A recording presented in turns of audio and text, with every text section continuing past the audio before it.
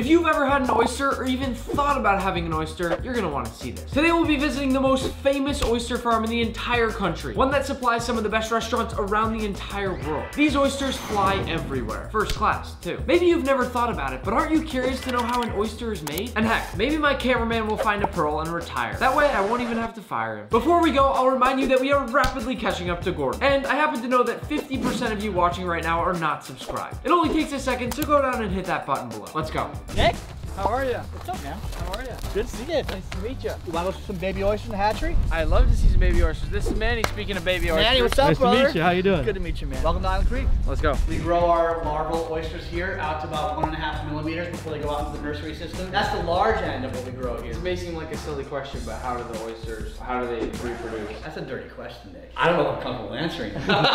This looks like it's out of Breaking Bad. What's going on? We're making meth. No, we're not making meth. We're making baby oysters. These are all different strains of algae that we feed to our oysters throughout their life cycle inside the hatchery. Why are there so many different types? So we have these different strains in case one dies, we have redundancy of more to feed the oysters. The other thing is every different strain of algae has a different nutritional makeup. So we want to produce a balanced diet for the oysters that are growing in here. Follow me, follow me, follow me. As we go through every stage, it just keeps getting bigger and bigger and bigger because you have to have a lot of food to feed these oysters. So when I thought you said they get bigger, I did not think you meant like this. And they even get bigger. No way. I swear to God. How tall are you, Nick? 6'3". Jeez, I wish I was 6'3". I always lie. I say I'm like 10 and a half. I'm like 10, 5, 10. Hey, But you're about as tall as he. Cut that out. We don't want anyone to know that.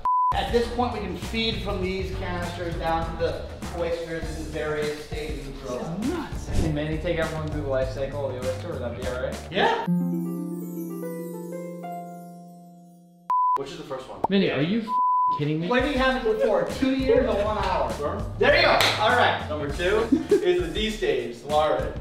24 hours for this stage. After this stage, we move on to the, how do I say this? You have to guess. The year? That's 1 week long. It's a long time. We correct some of this misinformation. It's not the time per stage, it's the time in its life cycle. So this is a cumulative total of 2 years to get to an adult oyster. The fertilization, right? They spawn asexually. The second week is when they develop what we call a sticky foot stage. You grow the seed out to here in the hatchery until they get to about 1/4 or 1/2 inch in size, and then they go through the cycle to their final resting place as an adult oyster. And that is what you are going to eat outside. This is where the magic happens. This is where the baby making happens. So wait, but they're asexually reproducing, right? Simply meaning there's no physical intercourse. They're releasing their sex cells into the water column, whether it's sperm or egg. So if you think of, let's say, like horses, when they'd have all like really nice horses that are the breeder horses, these are your thoroughbreds. Exactly. They have flat hinges. They have really good fluting. So that's what we call fluting. And they just look really pretty, right? These particular oysters are being what's called conditioned. So Cassastra virginicas, they get triggered to spawn when the water temperature gets 70, 75 degrees, and when it gets to 80 degrees, they're really ready to go. The water's getting warmer. They're developing their gonads. You're making these oysters think it's summer. They think, okay, time to make babies. Okay, it's baby time.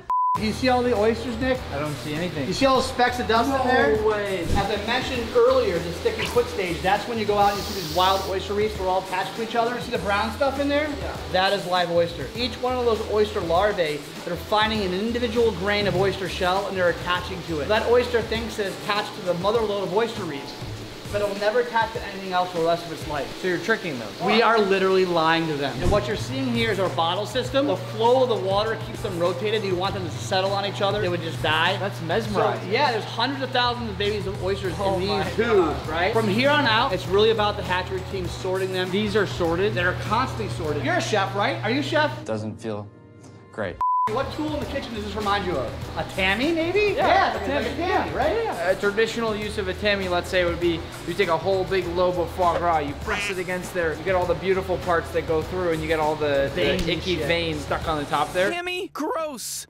We've now left the hatchery. We're outside, right by the water. And this here is that transition stage as they move from the hatchery to the nursery. They're starting to get closer and closer to the ocean. Those are baby oysters, man. Really? Yeah. Tiny, tiny, tiny baby oysters. So after this stage here, bring them out around that corner into the back river where our actual nursery is. We use our sorting tube. Its nickname is Bubba. Wasn't it a smoker named Bubba? Yeah, in Texas, I think. Just now? This is Bubba. What will we have to do to name something here, Manny? Manny, we have to do some really god-awful things. So it sounds basically like the process is just nurturing them the whole way to get them to like that 2 years later size to eat them. It's a very long process, and there's a lot of risk involved along the way. Critical moments in their life where they can die. It's a long, arduous process. Can we go see some adults? Absolutely. All right, so for phase number 3, we're currently headed out to the Aunt Dottie farm. We're gonna see that final growth stage of the oyster. We're going all the way to the tip right out here, basically. You see Clark Island right there, Clark's Island? Clark's Island is where the real Plymouth Rock is. That's where the Pilgrims landed on that island. We're gonna do a quick little U-turn here. We're hopping on the beach. Over there's Plymouth. This is awesome. Oh my god. Get out and push the car, Manny. Manny, you're fired. Manny's firing you like non-stop over here. You like this? Can't drive in this in the Tesla. Oh! I gotta go out there and open the gate. Wow. Your life, bing bong. Bing bong. The owl call was, and then you have a crow call. When they're all horned up and they're trying to get hens and stuff. So you've seen the hatchery, we've talked about the nursery, and here we are at the farm. Are these oyster traps? You wanted to see oysters, right? No, I wanted to catch an owl. So is this just a giant mud flat? Yeah, so this is a bit of like hard sand and mud. I got a question for you. What's that? What do oysters eat? Cheeseburgers? I just always thought they filtered through water. They're looking for phytoplankton, specifically algae. An adult oyster filters 50 gallons of water A day. per day. For one reason. For one reason. To eat To eat what? algae. Algae. This is their conveyor belt for food. So instead of migrating around to go find their food like Manny and I are always doing, If I were a lion and you were a tuna, I would swim out in the middle of the ocean and freaking eat you! the oysters just sit there and the food comes to them. That's great, actually. So we're standing in the middle of this massive oyster farm. How many oysters do you estimate are behind us right here? Oh dear Lord. There's probably about 200 to 300 per tray. But look how many trays there are. These are really clean. You are what you eat, right? So for me, it's like cheeseburgers and tacos and stuff like that. For these oysters, it's a plethora of what Cape Cod Bay gives them. So these get really plump and really big and really juicy. This is that perfect sort of cup that you want an oyster in. So what you're looking for in a good oyster is it's gotta be wet, right? You gotta have liquor in there. Guess what? I'm on top of the liquor.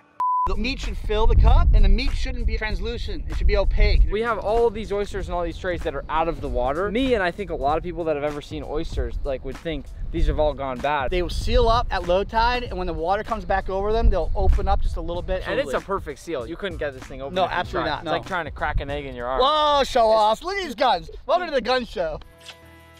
That can almost take 2 years to grow this oyster. People often, I feel like, will complain oysters are expensive, blah, blah, blah. What would you say to that? Come out here and try to grow them. In all honesty, it's a labor-intensive thing. And when you see everything that goes into getting that oyster to your plate, you'll understand implicitly why. You look at the oyster on the plate and it might be $3 in a restaurant. You're paying for that 2 years of it growing from seedling to oyster, right? And the risk involved, right? Can you teach us how to open one?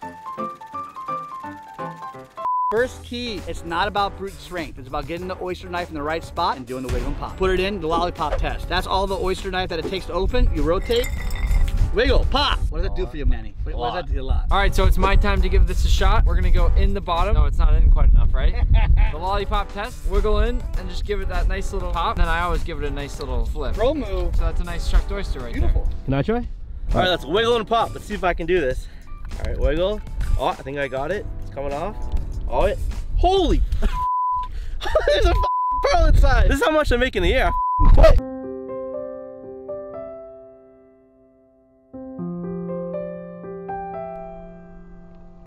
The moment we've all been waiting for, it's time to head back to the raw bar and taste some oysters. So what I want to talk to you about is what we're looking at and how to eat an oyster. Let's just pretend that I have never eaten an oyster in my life. Oysters eat the same way wines drink. They have a beginning, middle, and end, and we're about to dive in. First, you got to shuck them. Do Manny, that. remember what it's called? What's it called when you're shucking? What's the two-step process?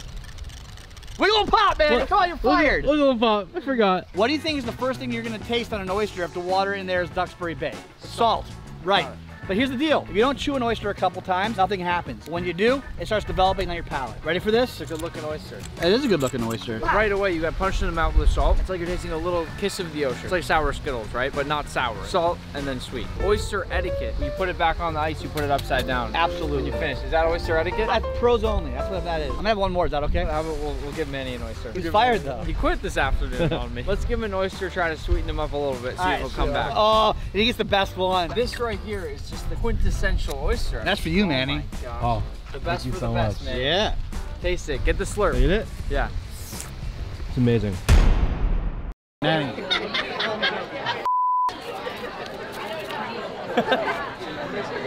There you have it, folks. Now you know how an oyster is grown from the little seedling all the way to this right here. Thank you for having us today. Nick, thanks for coming to Island Creek. Happy cooking.